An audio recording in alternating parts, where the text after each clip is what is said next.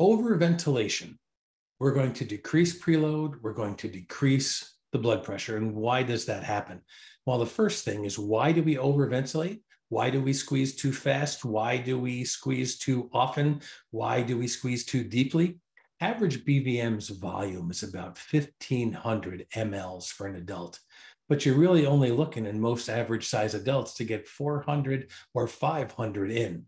So if we give that bag a giant squeeze and knock out 2/3 or push it against our leg and get everything out, we're actually overventilating the patient.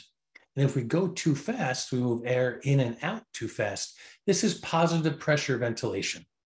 Now, when I take a breath in, my chest, the pressure in my chest drops, which moves air in.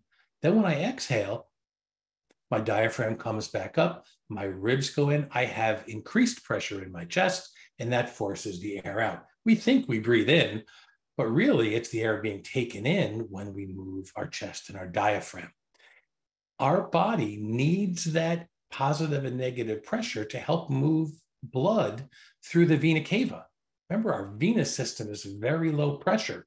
So if I'm ventilating and ventilating and ventilating, I'm going to have too much positive pressure in there. It's going to be all positive pressure. It's going to reduce my preload, the blood that comes back to the heart. And when that happens, I'm going to decrease my blood pressure.